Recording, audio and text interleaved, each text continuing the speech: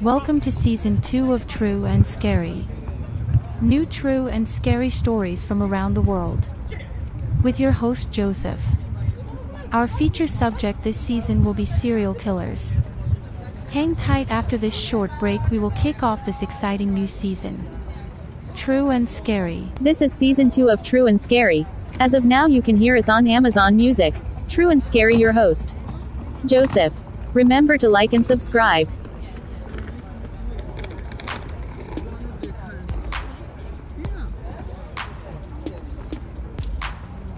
Hello friends, and welcome to another episode of True and Scary. I am your host, Joseph. Let's dive right in there. Dorothy Jane Scott. Early in 1980, Dorothy Jane Scott began receiving the threatening phone calls at work. She was the single mother of a toddler who didn't think much of the calls at first until one night when the sinister voice over the phone told her to look outside. A single dead Rose was outside, laying on the windshield of her car. The stalker, who had gotten a hold of her number, would oscillate between professing his love for her and threatening bodily harm. Dorothy mentioned to several family members and friends that the voice over the phone sounded familiar, but she couldn't quite place who he was. She never did a chance to find out. One night at a staff meeting, Dorothy noticed one of her co-workers looked ill. She and another colleague drove the man to a nearby hospital. The doctor said he had a nasty spider bite and needed a prescription. While the two co-workers were waiting for the prescription to be filled, Dorothy went out to the parking lot to get to her car. It was the last time she was seen alive. Her co-worker testified that after she did not return, they went out to meet her in the parking lot. At that moment, they saw her car speeding away, so they assumed there was an emergency with her son. Dorothy never returned home to her son, nor did anyone hear from her again. 4 years later, her charred bones were found at the construction site, adding another layer of mystery to the case and the fact that a set of dog bones was found right next to her remains. Though people on the internet are still discussing the case today, no one was ever convicted or held in suspicion, and the mysterious caller was never found. Quick break, we'll be right back. True and Scary. I am Joseph. Please come back if you will. See you soon, right about now. True and Scary. Your host is Joseph. Thank you for continuing your listening support. I am forever grateful for the fans. Please be sure to hit the like button and subscribe button. With that, it will keep me on the air and I will ever be grateful for that. And we'll try to get you more true and scary story locally and from around the world. Okay, see how quick that was? I'm Joseph and we are back here on True and Scary. The Chicago Tylenol murders.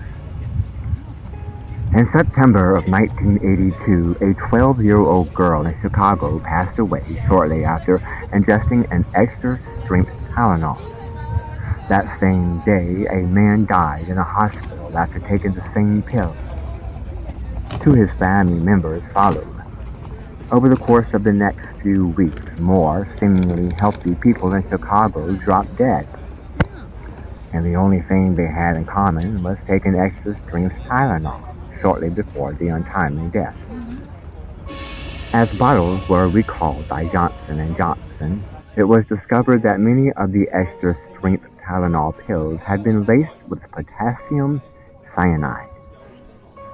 Once this was made public, Johnson & Johnson issued numerous ads and warnings to customers to avoid the product. The company began working fervently on a triple-sealed package that would prevent tampering. James William Lewis of New York City contacted Johnson & Johnson, claiming that he was responsible for tampering with the bottles and filling the capsules with cyanide. He demanded $1 million in exchange for him to stop.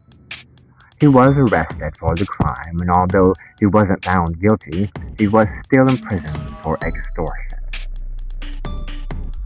Even after Johnson & Johnson fortified their Tylenol bottles against tampering, the widespread news of what had happened in Chicago prompted crimes of a similar nature all around the country.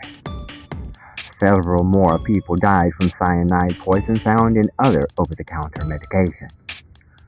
The Chicago Tylenol murders is one of the few true crime stories to spark real change in the country. The quality control of pharmaceuticals increased tenfold, as did the security of their packaging.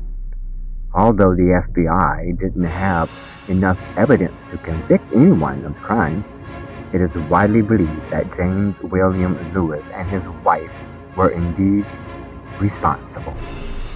Tell me what you think about these stories. I want to hear your opinion. What would you have done in this situation? Contact us here at True and Scary Joseph. Let me know what you think. Or you can email us and leave some comments there. Or visit our YouTube page. You can also find us on Spreaker.com, True and Scary. We'll be right back after this. I'm Joseph, your host. Please come back and join us, will you?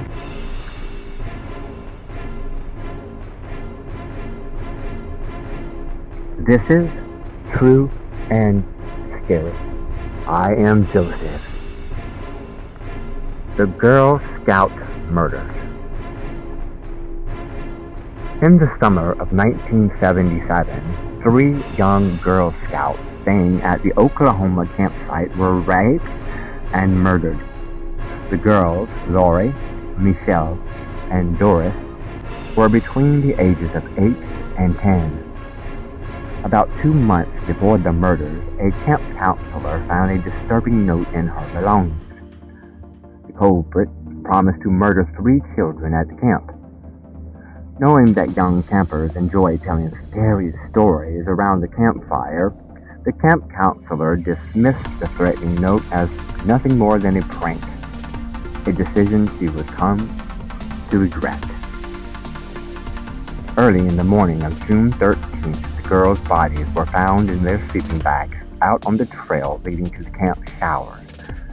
The only evidence that their killer left behind was a red flashlight and a bloody footprint. The prime suspect in the Oklahoma Girl Scout murders was Jean Leroy Hart, an escaped convict. Hart had been raised about a mile from Camp Scott, and at the time of the murders, he was at large after escaping from prison, where he had been serving time for burglary, kidnapping, and rape. A local jury acquitted Hart of the crime. Citing a lack of evidence, however, Oklahoma police considered the case solved. To this day, no one knows if Jean Leroy Hart got away with murder, or if the true killer was someone else entirely. Either way, the girl's killer never saw justice. True and Scary. I am Joseph. We have one more here for you. The Unicorn Killer. As an adolescent, Ira Einhorn gave himself the nickname of the Unicorn, the English translation of his German surname.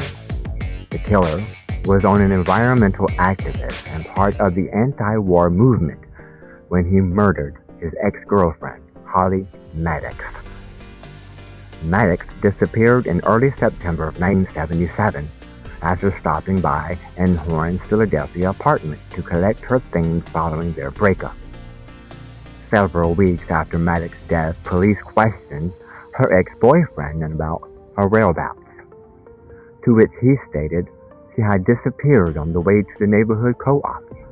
18 months later, After neighbors began reporting a rancid smell, police found Maddox's body stuffed in a trunk in Einhorn's closet.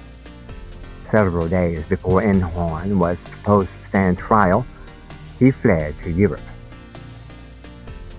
As Einhorn had already been arraigned, the court was able to try to convict and sentence him in absentia. That's probably not the right pronouncing. I'm a little tired. Continued. Despite this fact, Einhorn managed to remain in France for 23 years, even getting married while craftily evading extradition. The U.S. government was finally able to bring him back to the States, and he was reconvicted in 2002. Einhorn is now serving a life sentence without the possibility of parole. I think we actually have time for one more. Here we are. Isisi Segawa. This cannibal became a local celebrity after signing himself out of a Japanese mental institution in 1986. Issei Segawa came from a wealthy family and had exhibited cannibalistic urges from an early age, even engaging in bestiality. At 23, he made his first attempt at eating human flesh, breaking into a woman's house to cut off some of her flesh. He was caught and charged with attempted rape. Later, he would move to France to earn his PhD in literature. It would be then, at the age of 32, that Segawa would kill and eat his classmate, René Hartevelt. He admitted to luring the 25-year-old Dutch woman to his apartment under the guise of working on poetry. He said he chose her for her beauty and health, two things he believed he lacked. After shooting her in the neck, he ate various parts of her body over the course of 2. He then attempted to dump her body, including 2 suitcases of her dismembered body parts, into a lake in the Bois de Boulogne, but was caught in the act. After being held for 2 years in police custody, Segawa was deemed legally insane in French court and was ordered to be held indefinitely in a mental institution. After being deported to Japan, he was declared sane by Japanese psychologists and so was able to sign himself out of care. That's it for today, friends. Glad you could be with us here today on True and Scary. If those stories were scary to you or made you think or made you a little bit more afraid, I want you to comment, let me know. Contact us here at True and Scary. I'm Joseph. I want to hear from you. Until next time, don't be so scared.